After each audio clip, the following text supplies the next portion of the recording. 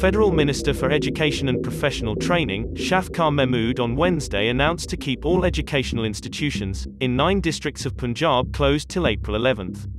Talking to media persons, after a meeting of National Command and Operations Centre, NCOC, he emphasised that closure is for all form of educational institutions, including universities as well as academies. The announcement is for Lahore, Rawalpindi, Gujranwala, Gujarat, Multan, Faisalabad, Sialkot, Sargodha, and Sheikhupura. The remaining districts will be open on previous schedule. This is Pakistan Observer. For more latest news and informative videos, subscribe to our YouTube channel. Thank you.